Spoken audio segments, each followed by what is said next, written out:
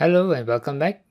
In today's lesson, we are going to start with a new CrackMe known as CrackMe 2. So CrackMe 2 can be downloaded from this link, and you can see behind here, this is where it is.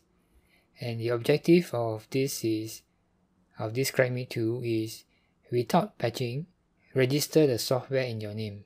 It's also described here, the objective. So now we shall download the CrackMe by clicking on this link, and then it will take you to the GitHub page.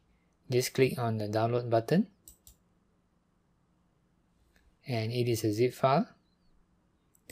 So just cut the zip file and put it in your CrackMe's folder along with the other two. Paste it here, and then unzip it.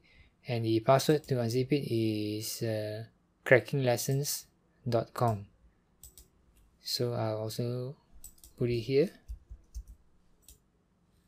So this is the password to unzip the file. So let us go and unzip it. Right click, extract, and click on button extract, and it's done. I've unzipped it before, so that's why it did not ask for the password again. Alright, so now this is the file that you're supposed to crack. Let's